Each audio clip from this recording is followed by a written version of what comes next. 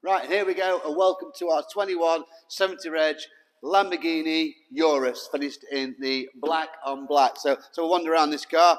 You'll notice that this has got the Nero kit. So you've got this lower front splitter running around the whole front bumper of the car.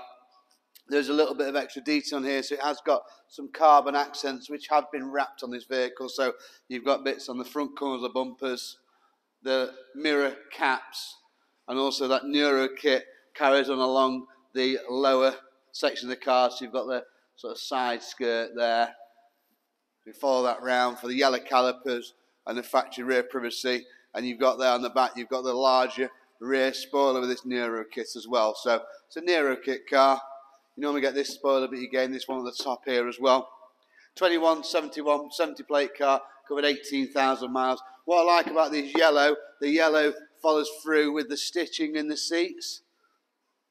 It's a nice touch.